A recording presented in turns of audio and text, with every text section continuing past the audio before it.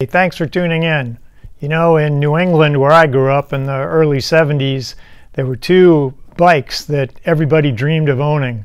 One was made by Gitane, you see my hat, and another one is made by Peugeot. You can see my Peugeot sign that I picked up on eBay a few years ago.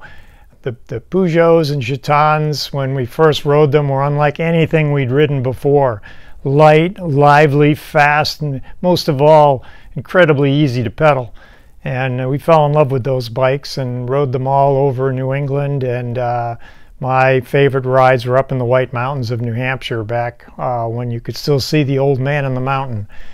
It was great times.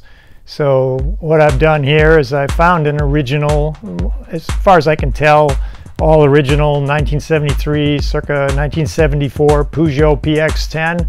And I'm going to run the video across the bike and show you some of the details that everybody, all we cyclists, were so excited about back when this bike was king of the road.